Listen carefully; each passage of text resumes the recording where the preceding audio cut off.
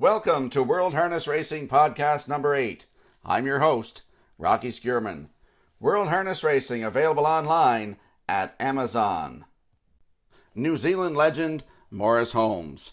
Known to all as the Maestro, Maurice Holmes is still globally recognized as the best horseman that New Zealand has ever produced. Even though he was forced into retirement by an age restriction rule in 1974, when he posted his 18th national title as leading reinsman, he is still very well known among harness racing enthusiasts today. Holmes was born into a prominent racing family in 1908.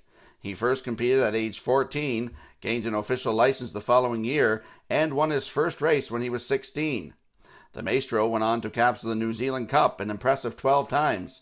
In 1974, at the age of 65, when forced to hand over his license, he proved the absurdity of the retirement rule by winning the national driver's title with record numbers. He also won 4 races from 8 starts on his last day of driving. Holmes was the inaugural member of the Eddington Raceway Hall of Fame and the first harness horseman honored by the Queen with an Order of the British Empire in 1975.